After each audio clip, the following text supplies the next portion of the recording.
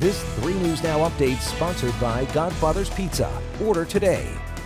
I'm Courtney Johns with 3 News Now. Here's a look at what's happening now. NBA standout Kyle Korver will give Creighton's commencement address. The university's president tweeted out the announcement at 9 this morning. Korver will replace former Nebraska Governor Bob Kerrey after Republicans opposed him because of his pro-choice position.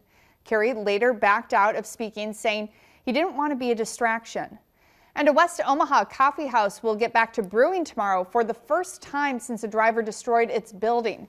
You likely remember back in October of 2017 when the driver of an SUV said he blacked out and rammed into the Crane Coffee kiosk near 129th and West Maple Road.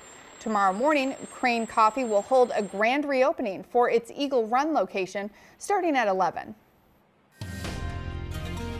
And on 3 News Now, meteorologist Mark Stitz. The sunshine going to continue through the entire afternoon, helping to push temperatures closer to average for this time of year. We'll top out near 64 degrees. But overnight tonight, a little bit more cloud cover pushes back in. Some of those clouds give way to a few spotty rain showers as we go into Friday morning, but most of that should stay south of I-80. Friday afternoon, most of us continue to stay dry, but we will be dodging a couple spotty showers out there.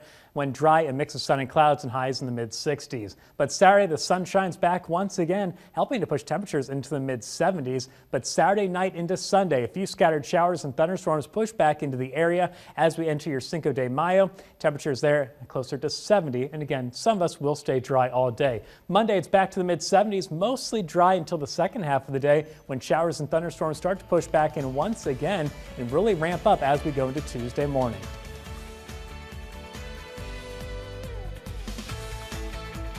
Godfather's Pizza's taco pie. Crisp lettuce, tomatoes, beef, onions on a zesty taco sauce topped with cheese. Add a medium 1-topping pizza and cheese sticks, and you've got my tasty taco feast. Godfather's Pizza.